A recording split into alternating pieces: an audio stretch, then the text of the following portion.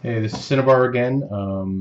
I decided to goof around a little bit. I watched a couple of videos on the interwebs on YouTube about anodizing titanium, and I had never tried it before, and I thought it required a tremendous amount of equipment and chemicals, and it turns out you could do it very, very quickly and easily with just a couple of things you have lying around the house. So, specifically what I've got here is I've got a plastic container filled with water, to which I've added some baking soda to create an electrolyte solution, about a teaspoon or so of baking soda. I've got some aluminum in here, which is going to be one part of the project. I've got a pair of alligator clips, leads, and I've got three 9-volt batteries, which I'm going to chain together, pretty much straightforward, to create approximately, less the resistance, about 27 volts. I've also got some titanium. I've got these really cool titanium patches I found. I've got some bags of cleaned and purified rings, and I've even got some patches of titanium, which I've cleaned off, and a mixed titanium and stainless, which I'm going to see if it actually works. So the idea basically is that apparently all you have to do is connect with one of your alligator clips and one of your leads the negative side to the aluminum foil. These things are a little bit slippery while using. Why am I doing it with the gloved hand? Got to do things the hard way, don't I? All right, and then to complete the circuit, we'll attach to the positive side our hook, which I'm going to use to do the anodization, and one of our pieces. I'm going to go fishing around in here, and I have a small section of beat up half Persian 4-in-1. It's coming apart a little bit, which I have had on my keychain forever. Now, this is actually a mix of CP, commercially pure, and grade 5 titanium. And what I'm going to do is I'm going to dip this in the water, and theory is that within a couple of seconds I should see a color change if I've done this right. So let's find out. In we go, and I don't see much happening. Alright, I'm seeing bubbles come up from the titanium. That's electrolysis as the hydrogen is liberated, and the oxygen bonds with the surface of the titanium, forming titanium oxide, which should create a layer of anodization. So I'm seeing a little tiny bit of bubbling, and I pull it up, and whoa! I dropped it. Get that back out of there. Wow! I don't know if this shows up very well on the webcam, but I got this very rich purple across most of the rings. That's crazy! That's cray-cray. Now the theory is, based on the amount of voltage I use, I'll get different colors. So that if I chain in a third battery here, I should get a different color across this. So I'm going to try that real quick. I'm going to dry off my hand a little bit. I got a paper towel over here. A whole roll of paper towels. So the theory is, if I chain in another 9-volt battery, I increase the voltage and I increase the amount of resistance that'll pass through the surface of this oxidization layer, and therefore change the spectrum color, change the refraction level that'll occur. So I'm going to go grab myself another 9-volt battery out of my box. I bought a dozen of these. I did not expect that kind of rich purple kind of color on the first try. Alright, I'll chain this one in sequence. I'll hook my alligator clip back to it. I will once again hook my chain, as beat up as it is, over the back end of this, and now I'm only going to dip a portion of this time, just to try and see if I can change the color on the bottom end. Okay, I'm seeing a little bit of bubbling, but not much, so I don't know what's happening yet, but I'm going to hold it for about 3 to 5 seconds more. 3, 2, 1. Let's see what we got here. Well, that's interesting. I got a lighter blue here at the end. I don't know how well that shows up, but if you look carefully, you can see that I've got more of a darker purple here, and then a lighter blue here. So if I chain in another one, I should get another color. That's pretty interesting for now. So I'm going to try something different, though, real quick, because that came out far better than I expected.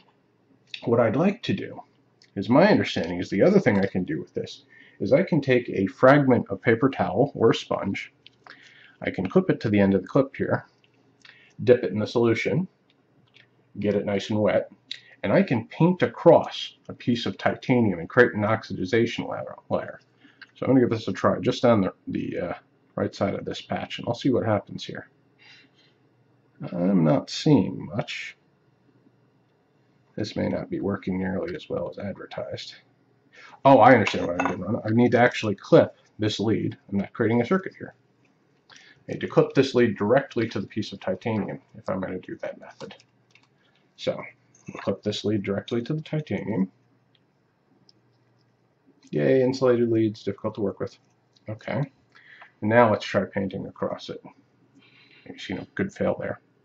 So, in theory, well, I can hear the sizzling.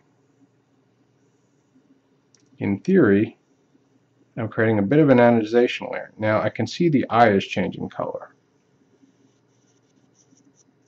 And the numbers are changing color. The rest of it is not so much changing color. There may be some grease on the surface of this, which prevent the anodization from happening. But if you look carefully, I'm seeing some sizzling here. I'm actually cooking this paper towel, I think. Yeah, the anodization is occurring. Wrong place. I'm not getting anywhere with that. Ooh, I burned that one up pretty good. Yeah, I apparently got this a little too wet. But that didn't work out as well as I had hoped. However, the theory is that if I reattach this to my foil and attach this lead, which got a little messy, back to the batteries,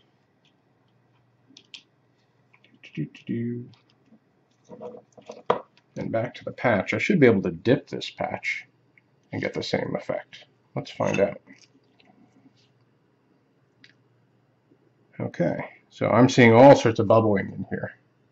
I don't think the camera's quite picking it up, but I can definitely see a color change at this point, and I'll pull it out, and look at that.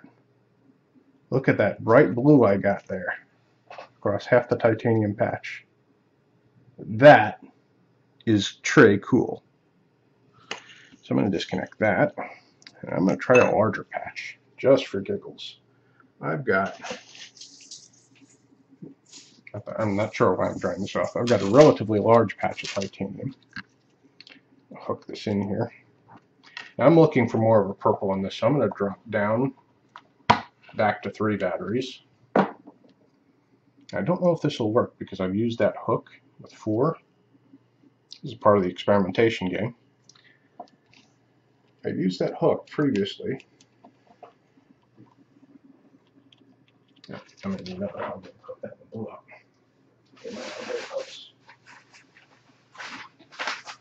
I broke that one. Now, I'm going to carefully use the same exact color alligator clip that I just used, just to confuse me. Okay. So I'm going to use my titanium rod, which I dropped on the floor. Tremendously well organized we are today. If I can get to it. There's the clip. Slippery little buggers. Okay, I've got my hook. Now the key is I can't complete this circuit via allowing the aluminum foil to touch the titanium, so I'm just going to push it back here a little bit out of the way. See what I'm doing here? I'm pushing it back. Grab my hand a bit. I'm only using a rubber glove not to protect myself, but to prevent myself from accidentally closing the circuit myself. See if the alligator clip's strong enough to pick up all this titanium. Okay, we're going to very carefully put it in one side and not let it touch the other side. And it has begun sizzling.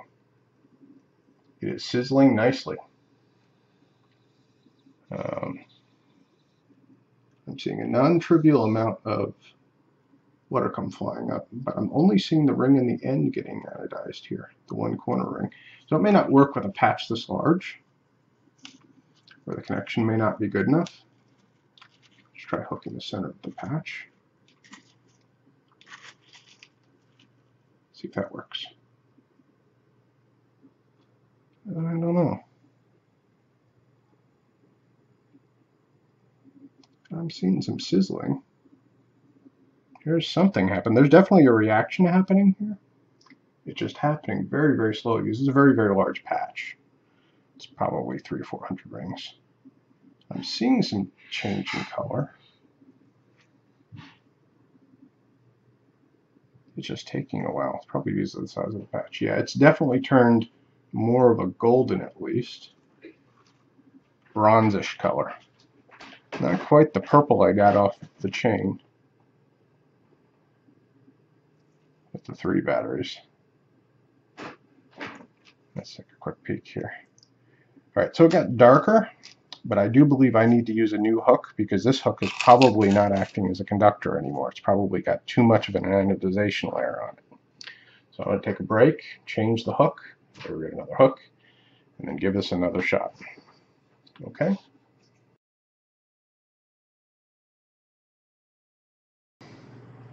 Okay, so I'm back here. I grabbed myself some more of my titanium rods, TIG stubs. These are, I got a whole bunch of these, about 7 pounds of this stuff from a guy named Master Newt, who does welded chainmail. These are the stubs left over from his welding of titanium. Pretty awesome. I was turning them into like a ring or 2 at a time at one point before I started losing my mind. In any case, they make good hooks. So just quickly bend this into a rough S hook. So the idea would be, and once again, I'm trying to get this purple across the entire patch here. This is a very large patch. I want to get this purple that I've gotten here on the chain across the entire patch if I can. I've got 3 batteries hooked up. I'm going to disconnect my old hook, which has turned a very nice shade of purple itself. See, it's gotten a light blue across the end. It's probably why it's not conducting electricity so well. It's built up that titanium oxide layer across the end. In any case, I'll put my new hook on there and semi-secure it. And I'll hook the end of this. Actually, I'll hook it in the middle. This way I'm distributing the electricity a little better. And we'll dip it in. Now, I'm going to be very careful not to get the clip in there. Let's see what we got here. I'm seeing a little bit of hissing. Not a lot. Oh wait, no, now it's starting to bubble. Alright, I'm starting to see some color change across the center where I'm holding it. This will probably take a while. This is very low amperage. I've only got 3 batteries in sequence here. See, I'm not lying, 3. These are the cheapest Radio Shack batteries I could get. Figured if I was going to destroy some batteries, why the heck not? So, I'm seeing more bubbling. And somewhat of a color change, maybe not nearly as much as I had hoped for. Let's take a peek and see where we're at here. Alright, so I'm starting to see some dark color across the top here, some purple. It's not nearly as deep as it was on the other patch, on this small chain. So I'll dip again and see if we get a better color over more time. Or perhaps, if I change where the hook is connected, let's try that.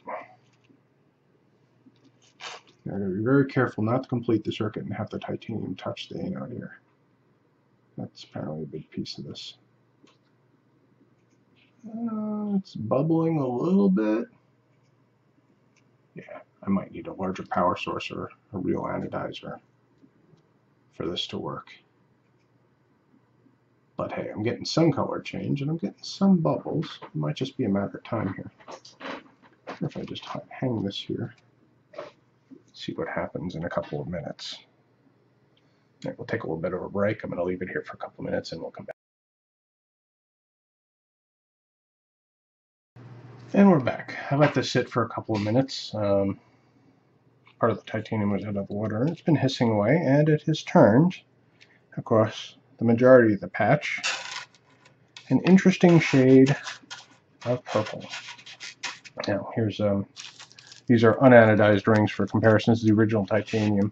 You can see that there's a tremendous color difference here between what I had and what I This is what I had and what I ended up with. I ended up with this rich, vibrant purple. Now, it's across the entire patch. There's some variation towards the end where I didn't have it hooked. It's not quite as deep. I'm sure if I readjust the hook and dip it again, I might get a better color over here. And I'm willing to try that for a second or two, just to see if there's a difference. Again, I got to be careful not to touch the aluminum on the far side. Let's see here. I don't know. I don't think I'm getting much. Oh, no, wait, see, it's bubbling again. So you can build up this titanium anodization layer. As you add more batteries, it'll build up and become thicker and reflect different wavelengths of light. So that didn't have too much of a difference. And I'm dripping water over my desk. Apparently paper towels are a necessity here. But if we take a quick look here, I can see that I've got a very nice purple. I've got my blue and purple from earlier. And this was the next experiment I was going to try. I've got a bag of rings here. Poke some holes in the bag, so I've got some loose ends. I'm going to create a new little hook. So I'm just going to shove this hook down into the center of these and just see if just through contact I can create enough of a reaction. Is that going to be long enough? Probably not. Here's my other one. We'll use a longer one. Just through contact, can I stir around these rings enough so that I can anodize rings on their own? So I'll put my clip on the end of this. I'll put the clip in the bag. I'll semi-seal the bag. And I'll drop the bag in there. Now the solution's going to go in there. Hooks in the bag. It's making some contact with the rings. Probably want to hook it into them. Let's see if we get any sort of anodization here. There's not a lot of area of connection there, but I think it's starting to change color a little bit. Not nearly as quickly as before. I don't think the solution is used up or the batteries are used up. I think it's simply a case that I haven't created a lot of a connection between these rings. So I'm going to shake them around a little bit. I've got a connection there. And I'm seeing some color change. Oh yeah, I'm seeing color change now.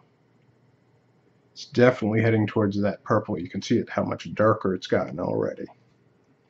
So give it a couple more seconds. Shake it once or twice to see if we can get a better connection on some of the rings. And let's pull this out and see what we got here. It's a little drippy. Match off a couple of the rings. Oh yeah, that's some dark. That's some purple right there. If I take a look at, I got another bag of rings I haven't anodized yet. You can see a clear difference there. That's 3 9-volt batteries. It's all that took. Crazy, cray. I love it. It's a beautiful purple too. I mean, it's really, really vibrant. And I'm shocked that I got this level of color out of it. That's awesome. All right, I'm going to take a break. I'm going to go get some more 9 volts. I'm going to hook in a couple more and see what we get.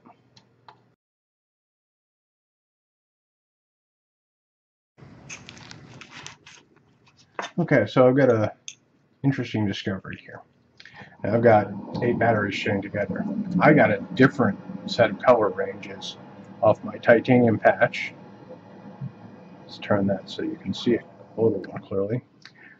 Specifically what I've got here is, this was 3, 4, 5, 6, 7, and 8 batteries chained together across the titanium patch, and I kind of got like this pinkish purple starting to show up on around 8 batteries, but this was in the titanium patch. What's interesting is that when I did the same with the chain towards the end, rather than getting that same pink, I got more of a golden bronze towards the end of the series of batteries, and this basically tells me that the oxidation layer on the rings is a different level or a different thickness than is on the patch. So I'm getting different colors out of the titanium chain than I am out of the titanium plate.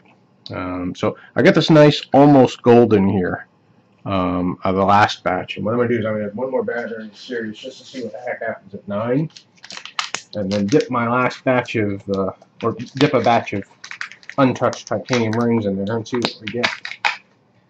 That'll probably be the conclusion of today's experimentation. But I'm having so much fun with this. My wife will never forgive me for doing this. Okay, so once again, we're going to connect to the positive side with our red lead as opposed to the negative side, which is the other red lead. Okay, we're going to disconnect this. And what I want to do is grab my hook, which I was using earlier, to anodize rings. Actually, let's grab it from the unanodized end. I'm going to stick it in yet another bag of rings. And we'll dip it. Let's see what we get. And the solution has filled the bag, and the rings are changing color. Very, very quickly changing color. I can see the color change as the oxidization happens. It goes to purple now. It's going to a lighter blue. It's already starting to get lighter again. And it's kind of hovering in that pale blue. All the rings are covered in bubbles right now as electrolysis is taking place. It's very, very pale. It's gone almost back to its original shiny titanium. I'm guessing it's probably in one of the almost yellow stages. And we'll give it a little more time to build up that coating. Shake them up a little bit more. And it's definitely shading towards yellow. You can definitely see it's gotten a lot lighter. Much, much lighter. And we're going to give it some more time for that oxidation layer to build up. Excuse the stutter. Definitely more towards the yellow. You can see the color change has gone well past this initial purple. And let's see if we get close to the pink at least, or at least a bronze. Shake that up a little bit, see if we get a little better contact. Still seeing a lot of bubbling, which means oxidation is still taking place. It means that layer of titanium oxide is slowly growing, and it's changing the wavelength at which it's refracting the light. It's definitely gotten to more of a golden shade. So I'm guessing the more rings I have in there, the longer this is going to take, at least with 9-volt batteries. I have no idea how long these 9-volt batteries are going to last doing this. This is totally just a game of experimenting and seeing what the heck I get. Still seeing bubbles come up, but it's staying in that golden yellow stage. I might be seeing a hint of rose in there. So it's voltage and time determinant, the colors you're going to get. So it's going to be tough without a voltage meter or a professional anodizer's kit like you get from the Ring Lord, which is about $200 plus shipping. It's going to be tough to control the exact color range you're going to get. But getting color seems to be no problem at all. The other thing I've heard is that using TSP, trisodium phosphate, which you can get at most hardware stores. I know Ace Hardware had it. Instead of baking soda, creates a better electrolyte solution, which will result in more vibrant colors and probably quicker anodization. All right, so I'm going to pull this now. Let's see what we got here. It's definitely moved towards the wet stage, but I'm seeing a golden bronze brownish color in there. Not quite to rose. As you can see the difference between the plain titanium and what I've just anodized. But interesting. Alright, so this has been my titanium anodizing experiments. I was tempted to try a couple more things, but I think I'm going to take a break for tonight. I've already popped the lead off the battery there, incidentally. I'm going to leave one of my titanium plates pristine, just for comparison. And good luck, and if anyone else tries this, I'd like to see a video or a picture of results. Take care.